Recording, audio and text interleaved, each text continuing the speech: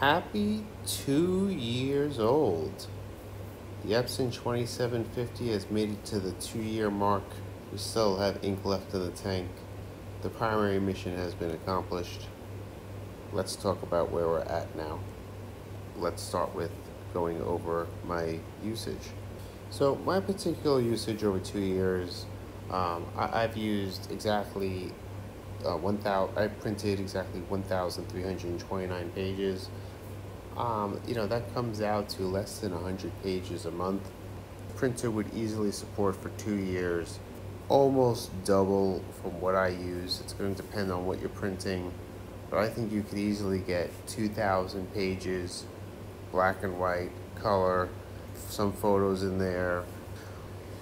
When we look at the usage chart over time, you can see that the first year, it's I don't really burn too much ink. It's really not until we get into like about 18 months of use that I start going through more ink, and the only reason why I'm going through more ink is because I have to clean it more often. It's very important with this printer that you use it frequently. The ink has to always be moving through the printer, through the print heads. Go through all these hoses, from the ink tanks, through the hoses, and spraying through the print head.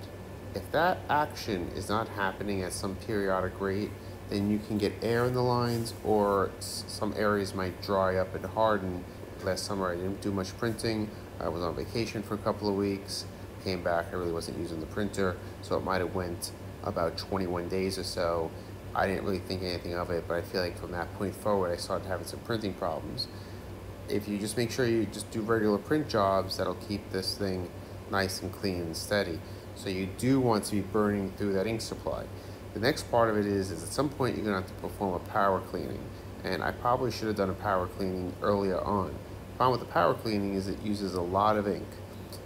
So you could see here, I've done a time lapse of the power cleaning, and you could watch from the start to the finish on how much ink is being used. It did vary a bit depending on the tank, as you see, but either way, it was a noticeable difference. So doing this more than a couple of times would totally burn through your ink, and it may not always solve your problem.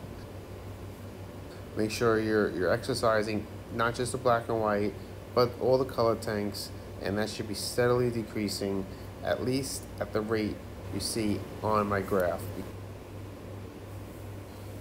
What problems have I had with the printer?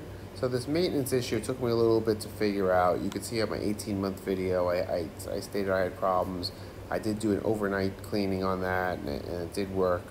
But then I had another issue when I came printing a high-resolution photo, and all of a sudden I got this weird smear mark on the second photo I was printing, and from that point on, nothing was right. And I happened to be recording this because I was preparing for this video. I really wasn't quite sure what happened. So I did a nozzle check, and it was clear that two of the colors were not working.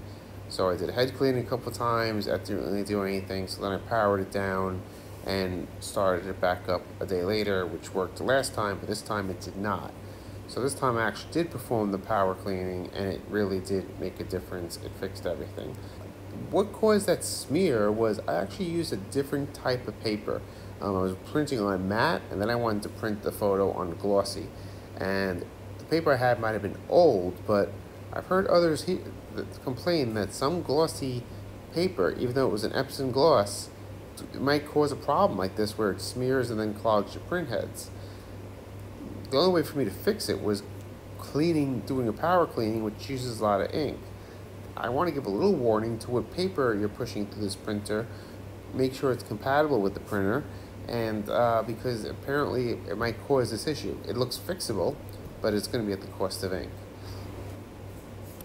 I am not going to let these tanks go less than 1/3.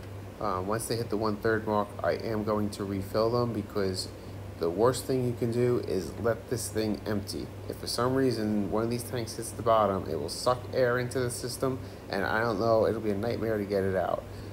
You always want to make sure you have plenty of ink in the tank. That's why there's a whole bunch of reminders about it, but it really is critical.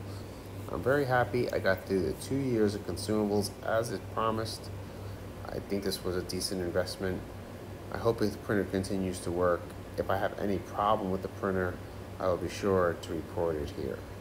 If this video was a help, be sure to give a thumbs up.